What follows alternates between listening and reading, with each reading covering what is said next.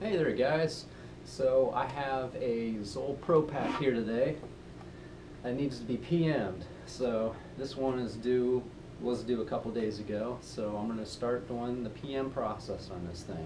Okay, so to begin with, I use Fluke software. It's called Fluke Ansur, A-N-S-U-R.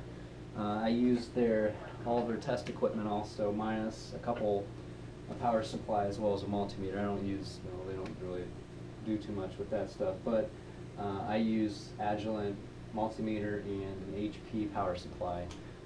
But right now we're doing the Zoll ProPaq MD PM, and this is what the unit looks like. Now we have a mount in the back here. This is for our helicopter mounts, and this will actually strap right in. They can lock it down, and this is not standard. This is definitely not standard for MICU, EMS, whatever.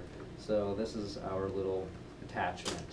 But I use the Impulse 7000 DP by Fluke, as well as the ProSim 8 as well. And all of this is connected up to my computer here, my Toughbook, and I do all the tests pretty much from the Toughbook.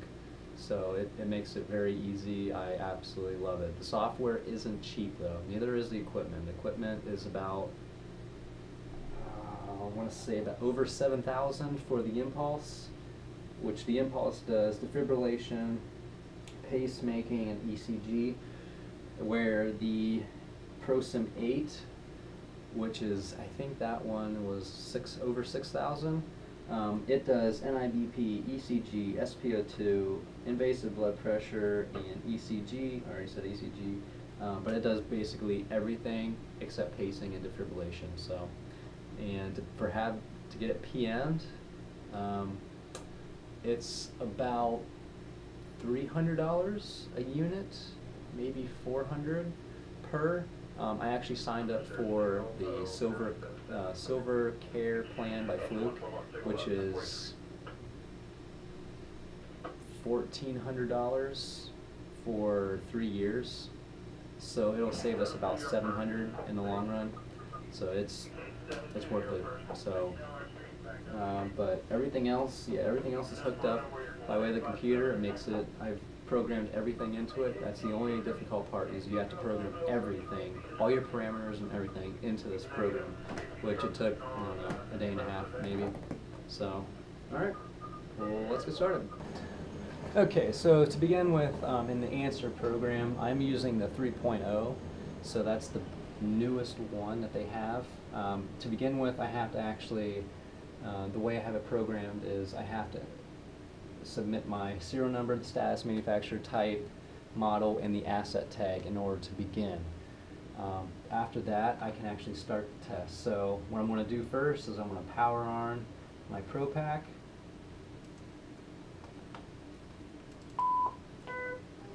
And I'll print out a slip saying everything is okay, self-test has passed. It prints off a slip that says, yeah, everything is okay, everything's passed. So that's all ready to go. Alright, and it does say on here that CO2 calibration is due soon. It should be due maybe tomorrow, I think, but we will get that out of the way right now. So let's see. So to begin with, I'm following the test protocol of Zoll's service manual. So this falls in line with everything. So we're just going to do what they call the maintenance test. So basically, how does this unit itself look? Is there any cracks, any breaks, any fractures of any sort, any open holes, open wounds? I mean, is there anything visibly wrong with the outside unit that I need to fix up right now? So visibly, it looks fine. I mean, we have a couple cracks here and there, but nothing that will put this unit out of service yet. So everything, we can just pass everything. So pass.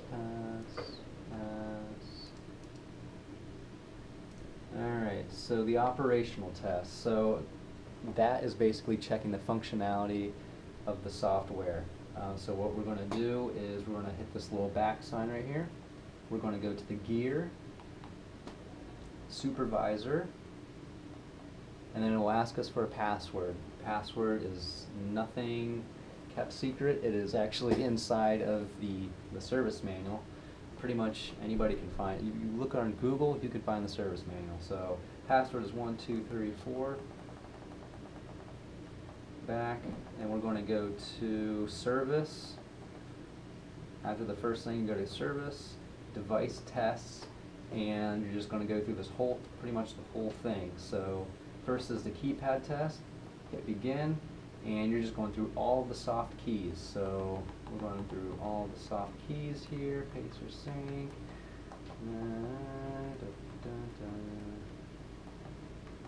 Alright, so that's all fine. All the keys light up.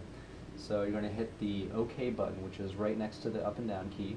You're going to hit that a couple times, and then you're able to exit out. Then we're going to go to the LED test. The LED test is up here. These are your LEDs. So green, good. Yellow, good. Red, awesome. And we're going to go defib shock button. That's our defib shock button. So we're going to LCD test. So red, green, blue, white, change sides, white, blue, green, red. Looks good. RFU indicator test. That is this little box right here.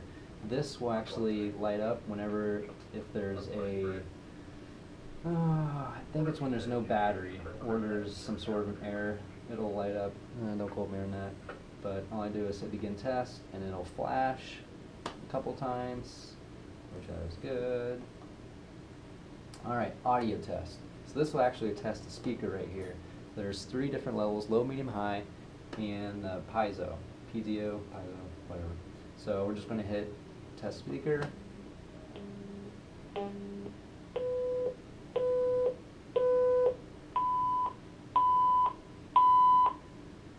Good. And the high pitch noise, that's great. So that test is complete. Printer test.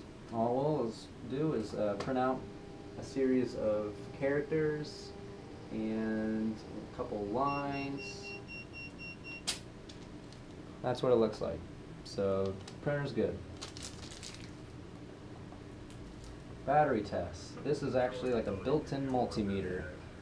It will actually test the battery as well as give the battery percentage. So begin test.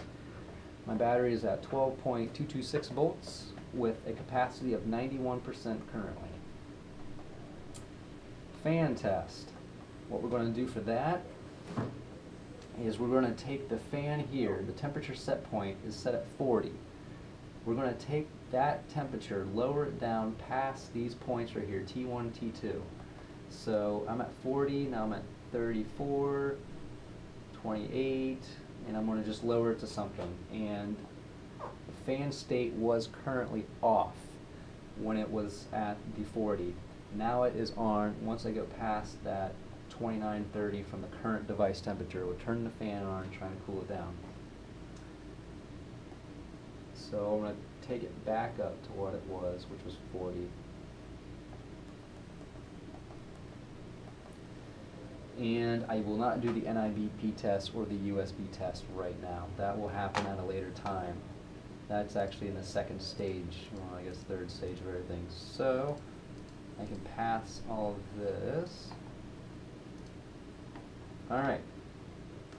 So now we're going to do the leads test. The leads test is actually hooking it up to the defibrillator here, and we're going to see if it recognizes a fault on all 10 leads. So I'm going to turn on my defibrillator tester. Let's see if it's not working. Alright, so turn on my defibrillator.